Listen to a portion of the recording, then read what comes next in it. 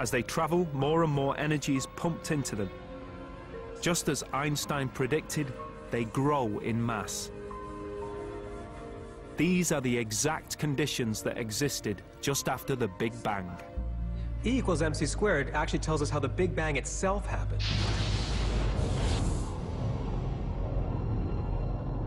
In the first moments of creation, the universe was this immensely dense, immensely concentrated eruption of energy. As it rushed apart and expanded, huge amounts of energy, or E, were converted into mass, or M. Pure energy became matter. It became the particles and atoms, and it eventually formed the first stars.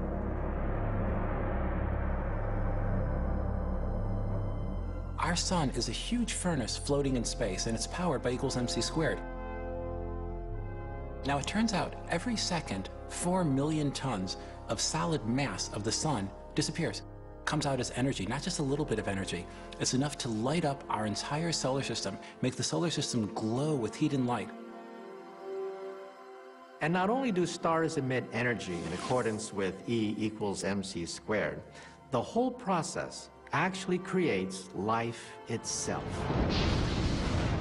Eventually, a massive star dies. The debris floats around, clusters together, gets pulled into the orbits of another star, and becomes a planet. We humans and the Earth we stand on are made of stardust. We are a direct product of E equals mc². Einstein built on the work of those who went before him. Now others have taken his equation on further. E equals mc² is being used to delve back into time, to figure out exactly how our universe started and, if in fact, it will one day end.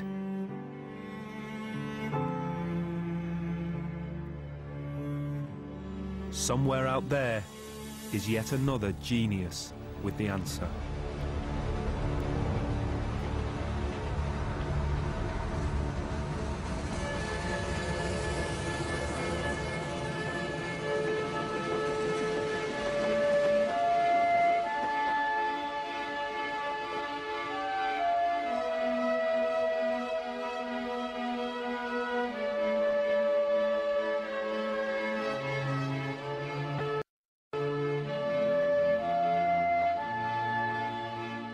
And you can explore the history of Einstein's ideas and find out more about the man himself at channel4.com/science. Now on Sunday night, discover how stuffing your face could turn you into a world champion. The Big Eat is at 10 o'clock.